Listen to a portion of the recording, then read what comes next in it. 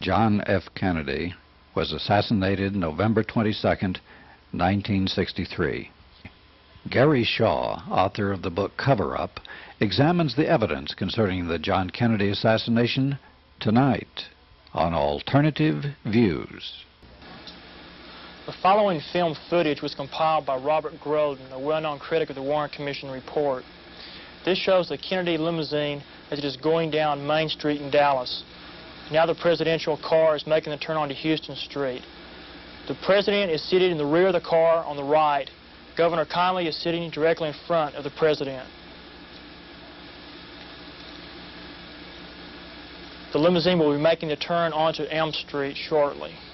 This is the famous Abraham Zapruder film of the Kennedy assassination.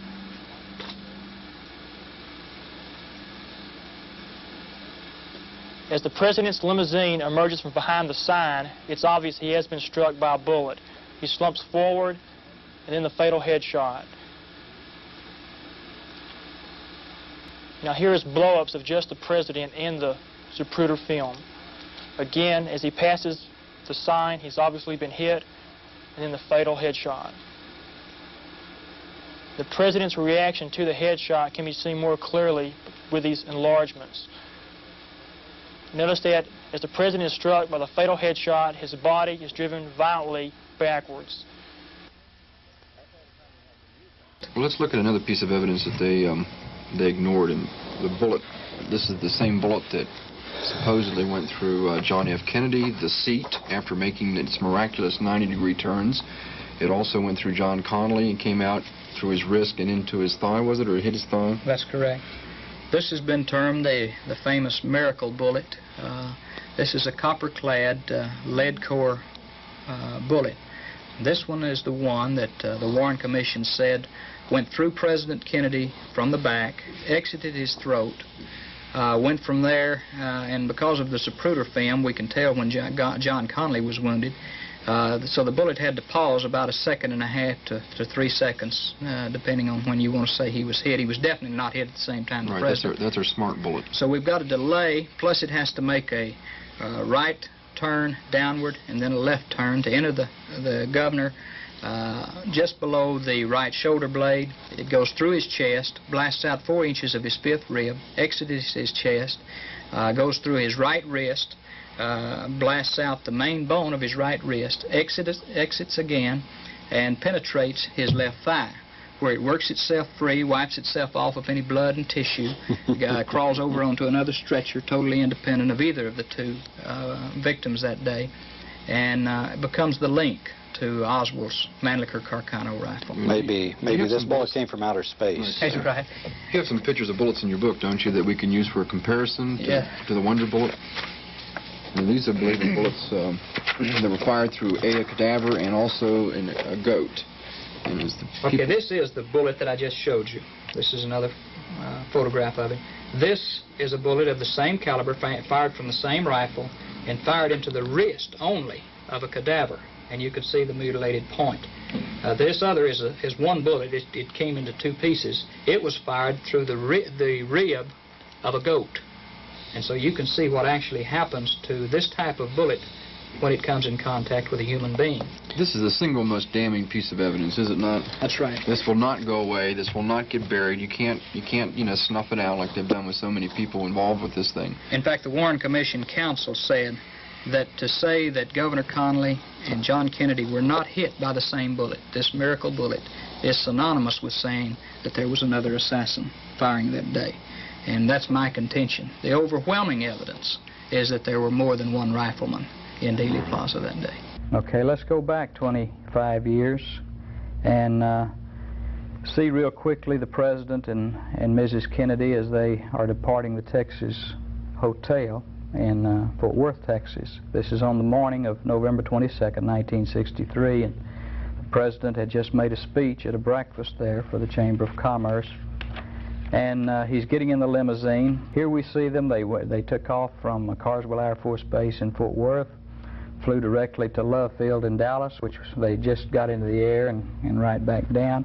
They depart in an open limousine through the streets of downtown Dallas. As you can see in this photograph, Governor and Mrs. Connally are in the jump seat, and the President and Mrs. Kennedy are in the rear of the automobile. The two Secret Service men are in the front seat. They had about an hour and a half drive through the streets of downtown Dallas. You'll see that just to the western end of the downtown portion of Dallas was a beautiful park-like area named for Mr. Joseph Dealey, called Dealey Plaza. In this little area, you can see the old Dallas County Courthouse in the lower right-hand corner. Just above it is the Dallas Criminal Courts Building and Sheriff's Department. The street running straight up and down is the Houston Street. The one running vertically across the screen is Main Street.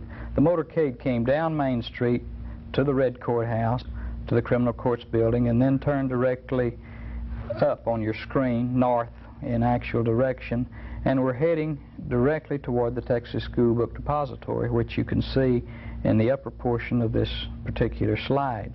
Elm Street is that curving street that you see come down in front of the School Book Depository and disappear over onto the left-hand side of the screen, along with the other two streets under a railroad overpass. The area just to the left of the Texas School Book Depository is a parking lot, railroad yards, and just in front of that is the infamous grassy knoll, the place where many of the witnesses said the assassin shots were actually fired. And so while we're on this photograph, let me just point out 2 or 3 things. This was taken approximately from the roof of the Terminal Annex building overlooking Dealey Plaza. We'll talk about an important witness that was here. The little triangular piece of grass area that you see between Main Street and Elm Street, there were several eyewitnesses in that area. There were several witnesses on the overpass that we'll talk about, and we'll talk about that area and the railroad tower in the railroad yards just above the grassy knoll and to the left of the Texas School Book Depository. But that just kind of shows you real quickly the scene of the president's shooting there in Dallas 25 years. This shows the presidential limousine making that turn off of Main Street onto Houston, going now directly north, directly toward the School Book Depository. The dark arrow you see points to the Vice President Lyndon Johnson, who is also in the motorcade, just a couple of cars behind the president, which is very, very unusual, and in fact against regulations for the Vice President and the President to be this near together and so open to assassination. So he was very, very much in a position to see everything that happened, and that raises another question. Next slide shows the nearness of the Secret Service follow-up car to the presidential limousine, which is directly in front of it. Secret Service personnel are on the running board. There's 8 of them in that follow-up car, and they're right on the bumper of the presidential limousine as it approaches the Texas School Book Depository. One of the questions you have to ask, this is probably the easiest shot from that 6th floor school book window. Right there at that location. Here at this location, because the president is moving directly toward that window and is a perfect shot from that 6th floor, yet he did not take it.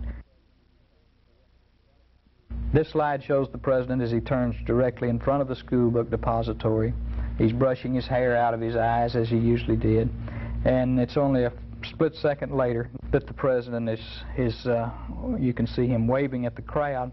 This is from the opposite view and is actually a slide from the famous Abraham Zapruder film. And the president is waving to the crowd. He's uninjured at this particular time. He's about to disappear behind a road sign that comes between Zapruder's camera and the presidential limousine, and you'll see that happen. The president was shot at that time. Very soon thereafter, within the hour, a fellow by the name of Lee Harvey Oswald was arrested. Be sure to watch the next Alternative Views